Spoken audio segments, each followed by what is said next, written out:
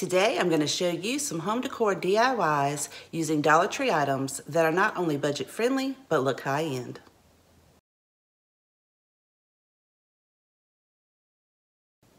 Hey everyone, and welcome back. My name is Barbara, and if you're new to my channel, I love to do budget-friendly home decor DIYs. If that is something that you enjoy, I hope you'll click that subscribe button and the notification bell so YouTube will notify you the next time I upload a brand new video. With all of that being said, let's get started on today's projects. For the first project, we're going to make this super cute farm fresh pail using one of Dollar Tree's metal pails with the pre-drilled holes on each side for the hanger. After I remove the hanger, I will give this 2 thin coats of Waverly White chalk paint, and I painted the entire piece. While that is drying, I used one of the pumpkin wreath forms from Dollar Tree and cut one of those pieces off using some wire cutters, and it was fairly easy to do. I took pliers and bent the outside end upwards, and you want to make it a little bit higher than an L. I did curl it up a little bit higher to begin with, but you'll need something a little bit more than an L to be able to place that in the hole on the pail. I then painted it using some black chalkboard craft paint, which I purchased from Dollar General. And now that the pail has dried, and like I said, I did paint the entire piece inside and out, I want to give it a little bit more of an enamel wear look. So I'm taking a wet wipe and the black chalk paint and just applying that around the top and bottom rim. And this just gives me a more precise placement of the paint. You could certainly use a sponge or a foam brush or whatever you like. This is just my personal preference. Now that that is complete, I'm also going to be using 5 beads. These beads I purchased in a very large bag from Amazon, which I have linked in my Amazon store in my description box if you are interested. I gave each one of these a coat of Waverly Antique Wax using a paintbrush, and then I just used a paper towel to wipe most of it off and then go back in and get the ends that I didn't get the first time. I'll set those to the side and make sure they dry before I apply them to my handle. Applying these with the small one first, and then I'll put the 3 slightly larger ones and then a small one on the end to create a wooden looking handle. Then I can apply my wreath form piece to the pail, and then using my pliers, I will bend that closed once I insert it into the pail on each side. Because I wanted my handle to be more centered and stay in place, I will apply a little bit of hot glue to the outside edge of the 2 smaller beads and hold that there until the glue sets so that the wood beads will stay at the top center of the pail. And then I do go in and make sure that I close those handles up securely so that they don't come off. I printed out on my regular printer Farm Fresh and this really cute barn silhouette. I have this as a free printable on my website, which is listed in my description box below if you are interested. It will print out the exact size that you see here. I cut it a little bit larger than the actual print, leaving a little bit of that paper on the outside edge so that I can blend that in with the white paint on the pail. I applied this using matte Mod Podge, and I like to put a nice even layer of Mod Podge and then apply my paper and then go back over top of it with the Mod Podge to blend it in. And then I'll blend it in a little bit more outside of those silhouettes to make it look like one uniform piece. After that has dried, this cute project is finished. Super easy to make, and I love how it turned out. It is so beautiful. I hope you enjoyed project number 1 as much as I did. Let me know what you think in the comments down below. For project number 2, we're going to be making this beautiful blessed sign using one of Dollar Tree's silver trays, which are very nice, by the way. I'm going to give this a good solid coat of Waverly White chalk paint, and then after that dries, I'll go and touch up any places that I think that the silver might be showing through.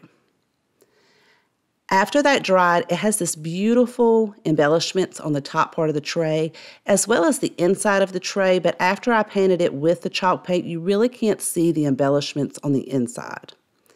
Again, I used a wet wipe in the same black chalkboard craft paint that I get from Dollar General and went around the outside rim and then gave it a little bit thicker placement around each of the corners. I am also going to take a clean wet wipe and just dab it into the paint, and I don't have my finger in there. I am just very lightly going over the top part of the tray to bring out those beautiful embellishments at the top.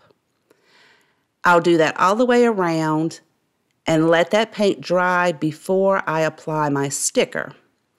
The sticker I'm using comes in a 3-pack from Dollar Tree that has Thankful, Grateful, and Blessed. And I'm going to place this at the bottom right-hand corner of the tray using some matte Mod Podge. It is very sticky, so it will stick to the tray, but to make sure that it did not peel off, I applied Mod Podge first, then I'll apply the sticker, and I will go back over that again with Mod Podge to blend it in and make it look like it was made to the tray rather than a sticker. And I do blend in a little bit more outside of the lettering because it is a matte finish. I just want to make sure that everything blends in really well. After that dries, this project is finished. I love how it turned out. I think this is so farmhouse. It's almost farmhouse enamelware looking. It's just very unique, and I love how it turned out. Let me know what you think of project number 2. For project number 3, we're going to make this really cute wooden caddy. Using 2 of Dollar Tree's larger boxes with the lids, remove the lids and set them to the side. We'll save those for another DIY another day. We just need the box itself. Attaching 2 of the boxes together using some Gorilla Wood glue and hot glue. And you kind of want to make sure you get similar size boxes. I know Dollar Tree, the boxes tend to be a little bit different. Just try to make sure that you have 2 of the very similar size. I like for everything that I make to have a very completed look and a smooth look, so I went in with some fast dry premium spackling and filled in the cracks on the outside edges so that it would look like one uniform piece. After it dried, I went in with some sandpaper and gave this entire piece a nice good sanding to make it nice and smooth.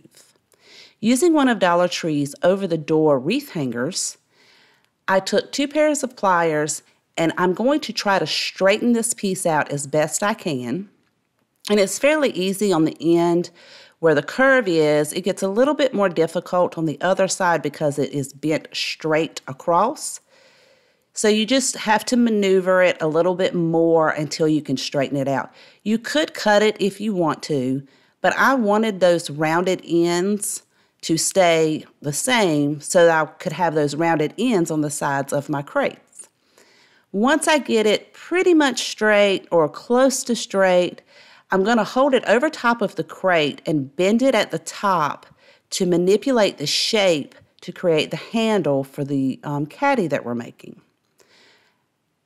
After I get that pretty much to the shape that I want, I painted the wooden crate with 2 coats of a Waverly white chalk paint, and I did paint this entire piece inside and out. I also painted the handle portion that we made. Whoops, sorry, before we get onto the handle, I took the black chalkboard craft paint, again with a wet wipe, and went around the top edge of this wooden crate. And then I gave it a little bit more, it's almost like an enamelware look, but sort of like a farmhouse. I just added some paint here and there sporadically wherever I thought it might look nice. And I did this around the entire piece, including those outside ends. And then I'll come in with a paintbrush and then make tiny little dots around some of those larger places that I painted to give it somewhat of a rust look. It's not really splattering. I'm just making a few little dots there. And of course, you're going to want your paint to dry before you attach your handle. To attach my handle, I used E6000 because I wanted to make sure that it has a very nice permanent hold. You guys, I am backwards today. I painted the handle. I painted the handle in the black chalkboard craft paint. Again, let that dry. Then I came in with the E6000. I put a very good, generous amount of E6000 on the end from the top to the bottom. And then I'm using some of Dollar Tree's clips that they have. They sell those cute little pink clips to hold it in place at the top so that I can do the same thing on the other side and put my E6000 and apply the handle there. After I get that in place, I realize that there is not enough pressure at the bottom of the handle to really let that glue set up. So I will come in and replace one of the small clips on each side with a larger clip or clamp. I keep saying clip, a clamp at the bottom. So it will give it nice, even pressure at the bottom of the clamp. I cannot talk today, you guys. At the bottom of the crate with the clamp to hold it in place. And I did let mine set up overnight for the glue to dry. And then you can decorate this however you like. It is pretty sturdy. I mean, I pulled on that handle and it didn't come off. So I am going to style mine using salt and pepper shakers, as well as a really cute mini milk jug, like a metal milk jug that I found at Hobby Lobby. They had them on sale and it is so adorable. I love how this piece turned out. I think it is super cute. Let me know what you think. I would love to know what you think of project number 3. Now we're going to move on to project number 4, which is my absolute favorite. It is this beautiful kitchen scale. Using one of Dollar Tree's signs, after I remove the hanger on the back, I'm going to take my hairdryer and try to heat up that glue and remove most of the paper. What paper I can't get off, I do sand down to a nice smooth finish, wipe the debris off from sanding it. And although I am going to spray paint this piece, I wasn't sure how well this sign would take the spray paint, so I will give it some base coat, like a primer coat of my Waverly White chalk paint, emphasizing mostly on the outside edges as well as the top part. I'm not going to worry about painting the top center because I'm going to cover that up. Using one of Dollar Tree's metal planters, and I love the shape of this. I thought this would be perfect for this project. And I'm also using one of the wood squares that Dollar Tree sells in a pack of 6. I placed the bottom of the planter on 2 corners, made my markings, and used a handsaw to cut those 2 edges off and sanded it down to a nice smooth finish. I am going to apply the planter to the top part of the sign. So the top of the planter will now become the bottom part of our scale. And I'm going to apply that to the back edge, leaving a little bit of distance at the front and the 2 outside edges. So a little bit of a lip on the front and the 2 outside edges. And you'll see in just a minute, I am attaching that with some E6000. And then I will apply that piece of wood onto the top part using E6000. Because you can press the bottom of this, well, it's now the top part, in and out, I wanted to make sure it had a nice sturdy place for me to apply the dowels for the top part to hold the top part of the scale. I set a can of spray paint on there and let that set up for a couple of hours. I wanted, well, about an hour to make sure that it was glued down. Using 2 of Dollar Tree's 1 1/4 inch, they're called spouncer brushes or spouncer sponges. I cut them down to 2 inches apiece and sanded it down nice and smooth. You want to make sure that you have those ends very smooth and even so that the top part of your scale will sit evenly when you put it together. I am just finding the center. I'm not making exact measurements about where I'm going to place those dowel pieces. I just wanted to make sure that I could line them up together in the center somewhat, just trying to make sure they're in the same place. I attach that using E6000, and again, I will set something heavy on this and let that set up for about an hour or two, and I'm just using one of Dollar Tree's long signs to set that on there for the E6000 to set up. For the top part of the scale, I'm using one of Dollar Tree's cake pans and a round wooden circle from Walmart. These came in a pack of 6, I believe, for a couple of dollars. It was pretty rough, so I did sand it down until it was nice and smooth. And I'm going to apply that to the center of the bottom of the cake pan to not only provide some weight distribution for the scale, but I wanted to make sure that those dowels would adhere, so I thought that they would adhere to the wood better rather than the metal cake pan. Using E6000, I applied the wooden part to the bottom of the cake pan and let that set up. Now that the glue is somewhat set, I can assemble the top of the scale onto the bottom using E6000 and just centering the cake pan as best I can on top of those dowels. And then I'll go put a few little like paint jars that I have just to give it a little bit of weight, and then I let it set overnight to make sure that the E6000 set up and that this wasn't going to come apart.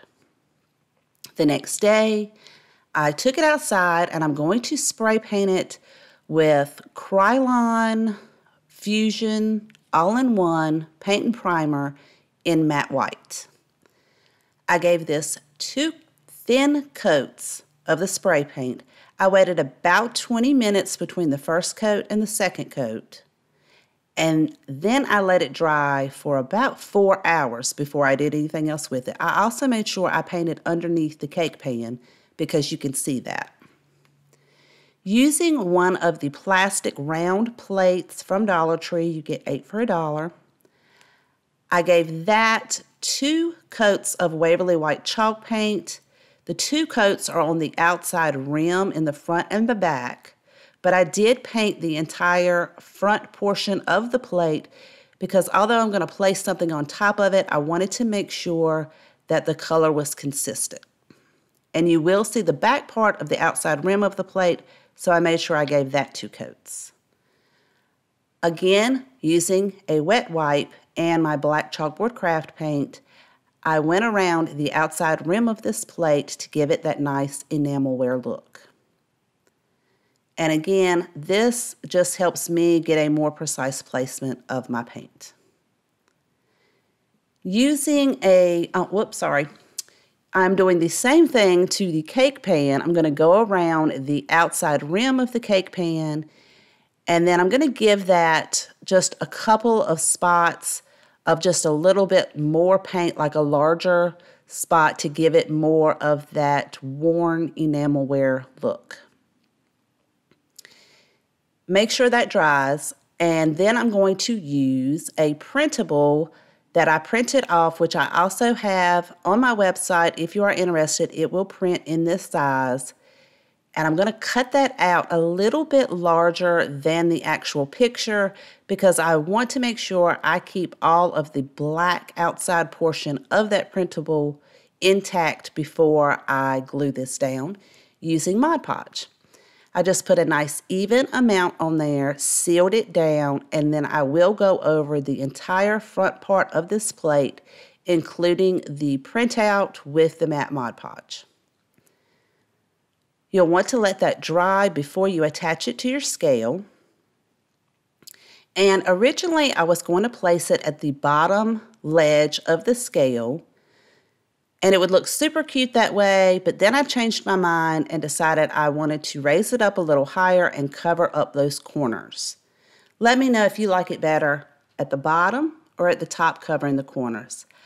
I attached this using some hot glue, and then this scale is finished. I love how it turned out. I have always wanted one of those antique looking kitchen scales, but they are so pricey, and I made this one for $4. I love how it turned out. Let me know what you think of this beautiful kitchen scale. You guys, if you have a favorite, please let me know in the comments down below. I always love to know which one is your favorite. Thank you so much for watching. I truly do appreciate each and every one of you, so thank you for taking your time to watch my video. Please take care, and I will see you guys next time.